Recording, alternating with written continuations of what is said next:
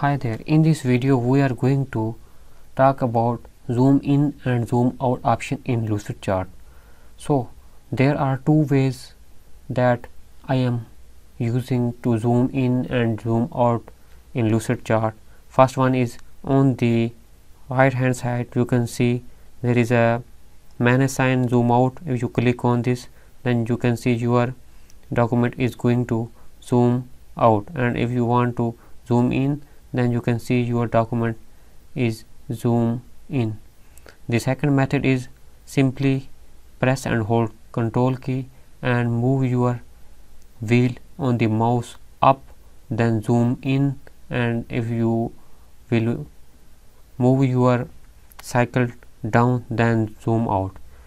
While working with flow charts or organization charts in lucidchart, then you have to work smoothly, or you want to go faster, then you can use any option that you think that is helpful for you.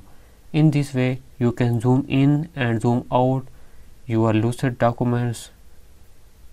Thanks for watching.